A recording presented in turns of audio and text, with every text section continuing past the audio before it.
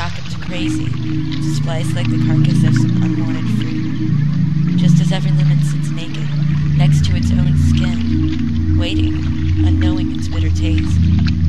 Dreams tell on you like a neighborhood child.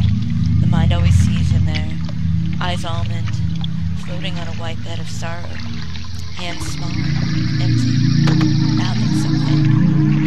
The turning away is easy.